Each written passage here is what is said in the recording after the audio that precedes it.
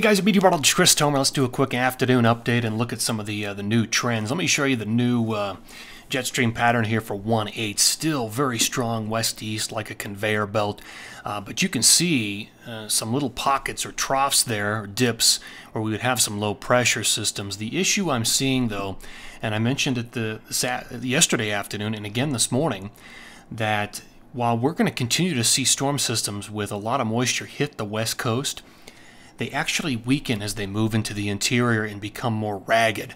So the numbers for the second period beyond like 1, 2, 1, 3 beyond that have gone down for the Wasatch. And I actually took the numbers down in Colorado as well a little bit. So I'll show you the new numbers coming up, but it's still a powerful jet west-east, and the west coast is still going to get nailed.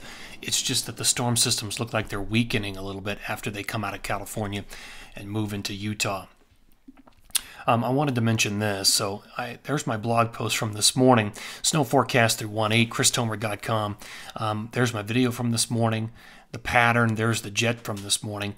There's a lot of interesting things on there, but there's the forecast timing. I've got an updated future radar, forecast radar and satellite here for you. So this is new. Here we go. So here's Saturday at 6 in the morning. There's Sunday at 6, and this is a big low pressure moving into the interior. Look at that on Monday, and then it moves out. And then everything that moves in, while it hits California pretty good, there it is. Everything it stays consolidated on the west coast, but after it begins to make that move into the interior, it just kind of falls apart. There is still moisture, but it's just not it's not as consolidated when it hits Utah and Colorado.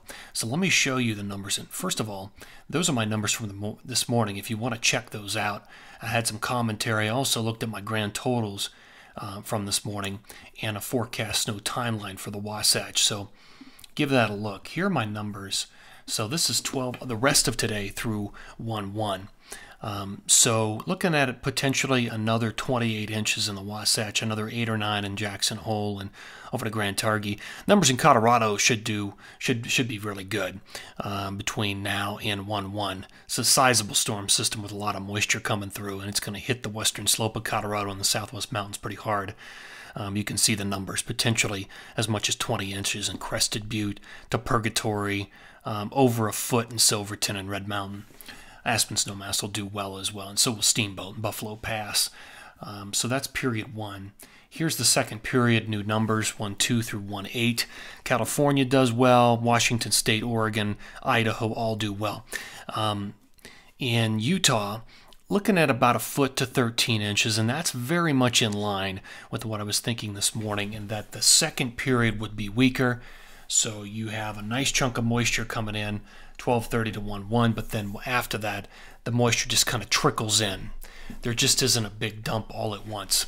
In Colorado, I took the numbers down a little bit as well, anywhere from another, 6 to 14 inches during that period. In Jackson Hole and the Tetons up there, you're looking at roughly another foot, and very good up in the Pacific Northwest and in Idaho during that second period. I've got a couple of zoom maps here to show you as well. Now this is a grand total map, all of today through the 8th for the Wasatch. So potentially another 40 total up around Alta, Snowbird, Brighton, Solitude, and middle 30s as far as new snow up there, 34, 35 inches, Park City Canyons, Deer Valley. Again, that's a total map through 1/8.